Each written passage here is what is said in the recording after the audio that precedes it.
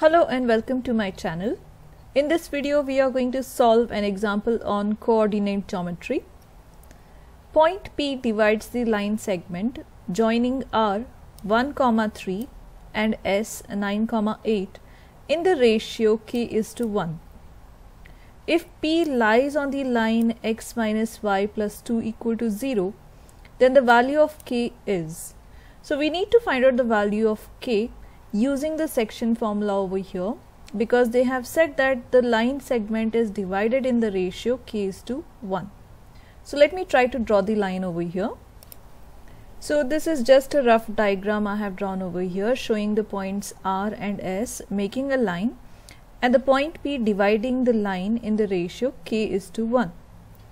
Now the section formula for the line is given as x comma y, that is for the point dividing the line, is equal to k times x2 plus 1 times x1 divided by k plus 1, comma k times y2 plus 1 times y1 divided by k plus 1.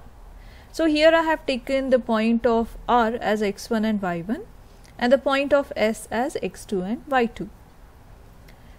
Now let us substitute the values of x2 and x1 as well as y2 and y1. So we get it over here as k times x2, which is 9, so we get it as 9k, plus 1 times x1. So x1 is negative 1, so 1 times negative 1 is negative 1, divided by k plus 1, comma k times y2, so k times 8. So we get it as 8k plus 1 times y1. So y1 we have it as 3 divided by k plus 1. So these are the x and y coordinates of our point which divides the line. So let us write it down here, x comma y. Now another thing they have given in the question is the point P lies on the line x minus y plus 2 equal to 0. So we are going to substitute the values of x and the values of y which we got using the section formula in the given equation of the line.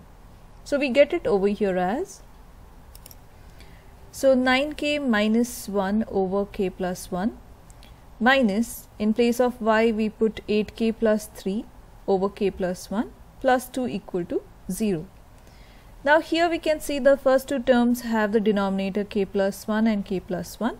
So let us multiply the numerator and denominator of 2 with k plus 1 to get a common denominator as k plus 1.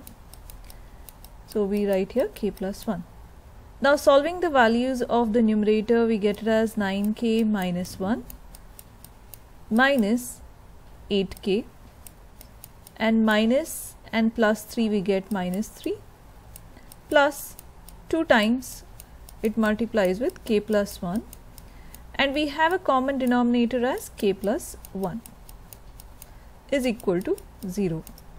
So let us further solve this. We get 9k minus 8k as 1k, and minus 1 and minus 3 gives us minus 4, and let us expand the bracket and we get it as 2k plus 2, and here the denominator multiplies with 0, so we get a value of 0 on the right hand side. So further solving this, we have 1k plus 2k as 3k, and minus 4 plus 2 gives us minus 2 equal to 0, or we have 3k is equal to 2, or the value of k as 2 over 3. So this is the value of k, and let us see if we have 2 over 3 in the option.